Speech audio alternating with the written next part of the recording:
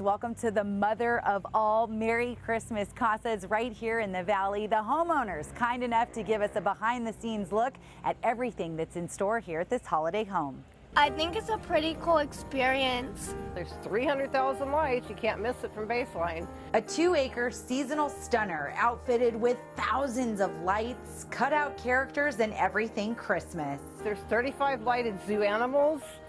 We have 475 cartoons, and of that, 25 of the new ones at the kids' request. Patty Tasker and her husband Mel handmade most of these decorations and don't ever stop getting creative. Our newest addition is the Abominable Snowman House. We have the Grinch that's in jail now. We have 2 of the villages that are on our porch, and of course Santa and his throne and his elves are right on my front porch where the kids can take pictures with him. There's a simple reason for rigging up these lights right before the start of November. Everybody likes to come to Aunt Pat's house and eat the food and have fun, and of course we have the lights, and it's grown. She says joy and holiday spirit can never surface too early.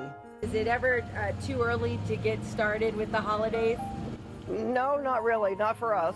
And while it's a lot of work, We start at the end of July, and we slowly work it mornings, nights. In between there, we go swimming because it's pretty hot.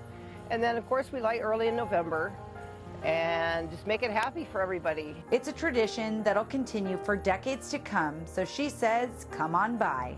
Oh, what'd you guys get? Stuffed animals. Oh, these are cute. Oh, what do you tell Mel and Patty?